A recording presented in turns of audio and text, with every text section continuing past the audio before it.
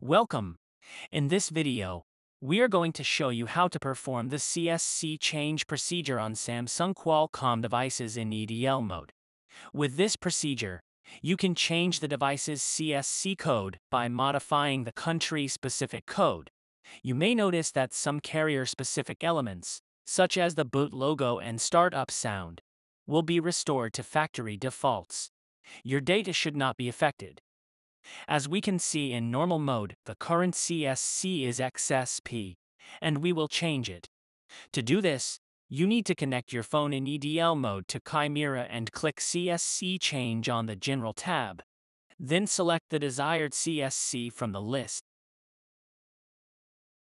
Once done, click OK.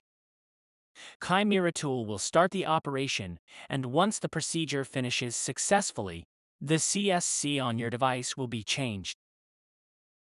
Now, disconnect the phone from your computer, and as you can see on the phone in the video, the CSC was successfully changed to AFR.